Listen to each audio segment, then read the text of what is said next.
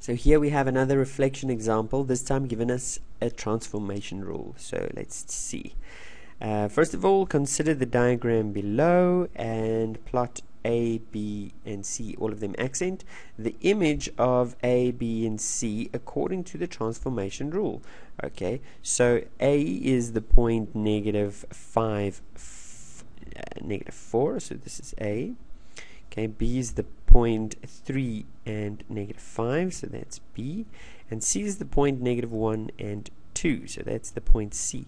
So if we had to do the transformation rule, here's the transformation rule. What it does is it takes the x coordinate and multiplies it with a negative, but the y stays the same. So A accent would become negative times -5 would give me +5, and -4 will just stay the same, so that will stay -4.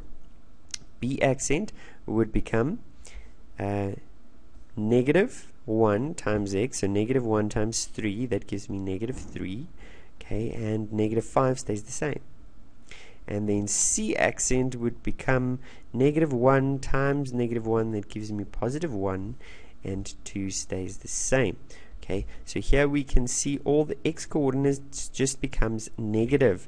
So instead of being -5 here, it is +5, but the y stays the same, so it comes this side.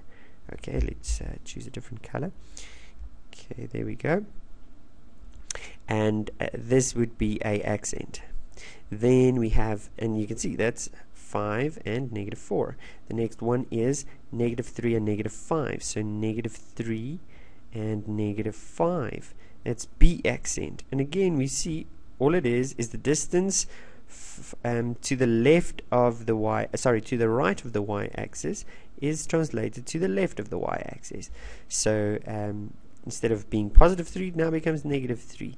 The x's change, but the y stays the same. And the last one, instead of being -1 and 2, it becomes 1 and 2. So it becomes that point. That is C accent. So we can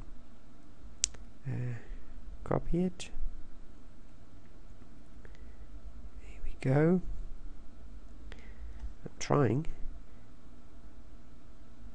Okay. And this last one. Okay, there we go. Okay, that is my reflection in what? It's a reflection in the y-axis, since we are taking the distance from the point perpendicular to the y-axis and reflecting it to the other side. And there's my reflection. Again, you see the shape has not changed. It's reflected, yes, it's in reverse, but the shape is still the same and the size is definitely still the same. And that's me for this video. Next up, I think, is rotations. See you there.